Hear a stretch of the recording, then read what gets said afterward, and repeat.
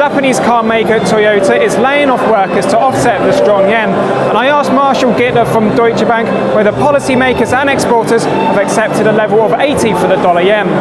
Well, I think first off, they have no choice. That's really where it's been, and it's pretty much stuck in a range right now, so I think it's going to be here for some time.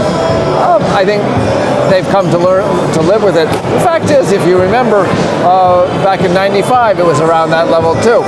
So actually, the yen isn't that strong. People are just looking at the nominal rate. The effective exchange rate is really quite a lot weaker because don't forget they have deflation, whereas the rest of the world has inflation. So in fact, dollar yen should be moving down every year just to keep the rate the effective rate the same, but it hasn't been. So I think they can cope with this. But why doesn't the Bank of Japan and the Japanese government take the same point of view? Because you talk about what the actual nominal rate is, so why don't they take notice?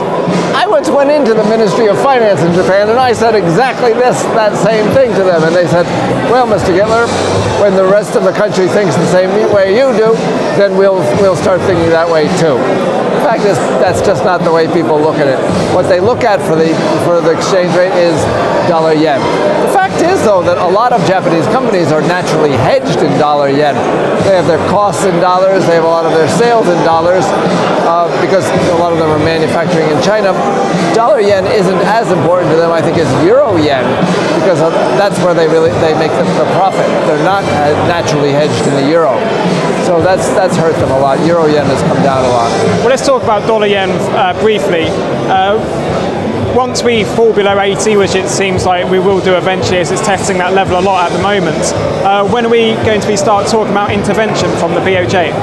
I think 80 is more or less a line in the sand. Well, I mean, it might go to 79 or whatever, but we understand that the G7 has given them the green light. They understand they've had a terrible natural disaster, and they really have to do something. So it's not.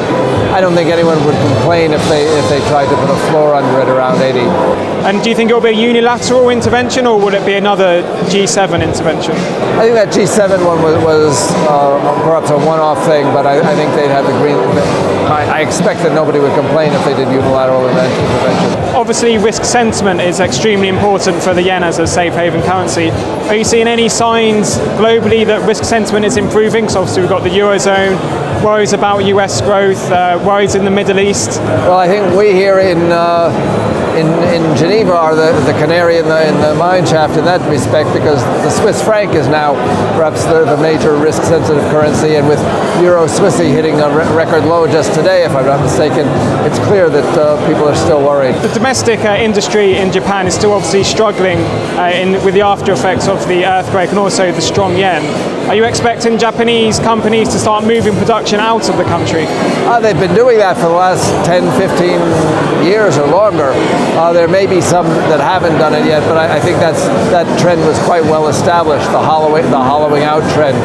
Although it may well be that now with the renminbi rising, getting stronger, that it isn't as attractive as it used to be. And don't forget, what Japan is really good at is very high-tech, very precision items with really unique technology embedded in them, and not all of that can be produced elsewhere. They've really got some unique skills there. We often talk about very negative things around the Japanese economy, like deflation. There's political, social problems now, obviously after the tsunami.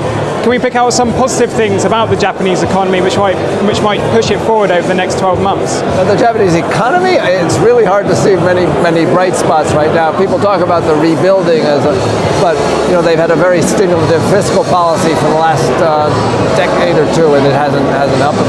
I think the real thing is the social policy. I think Japan has a long history of rallying together in times of crisis. What we've seen now is that really the citizens citizens are becoming much more responsible. They really are rising up against the government and demanding better government because they're just appalled at what happened with this disaster and the way the government has played this nuclear event, the nuclear meltdown.